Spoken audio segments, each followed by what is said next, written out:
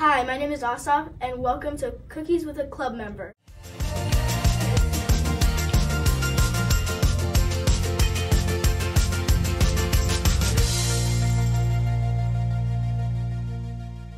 So, how is it running the Ed Sullivan Show? Well, the Ed Sullivan Show is not on TV, but we do a lot in West Springfield, and I try to help out under my name and at the paper company, which is Sullivan Paper Company. What got you into the paper making business? Okay, so what we do at Sullivan Paper Company, we're called a paper converter. So we don't actually make paper, but we add value to it by printing it and coating it. And we sell wrapping paper. Did you ever play any of the game boards like Chutes and Ladders or Monopoly? Those games, we make the paper that goes on the back of the game board, and then we also do decorative papers for the candy industry and the cosmetic industry. So that's where it's all printed right here in West Springfield, and it goes actually all over the world. Do you recycle paper? We're big recyclers. We recycle everything. We recycle paper, we recycle metals. Actually, I just came from my metal recycling yard before I came here. That's why I'm dressed like this. We recycle plastics. We don't use a lot of plastics, but whatever we do use, we recycle. We recycle just about anything that's possible. We recycle it. How did you get to start donating to the Boys and Girls Club? Well, it actually started a couple generations ago.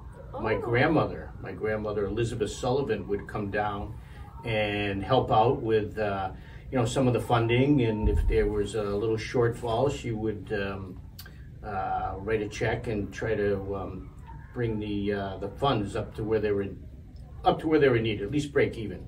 And I think she started because she had 9 children, and she knew the importance of Boys and Girls Clubs.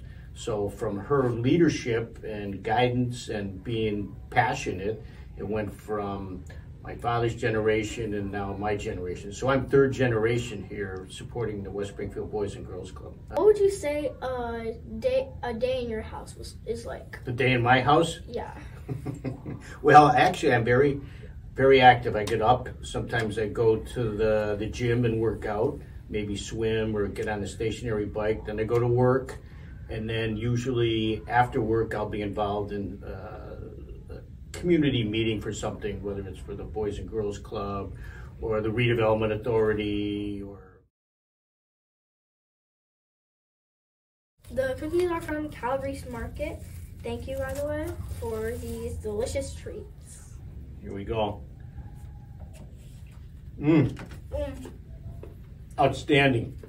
Is that peanut butter? Could be. A 3. Solid 3.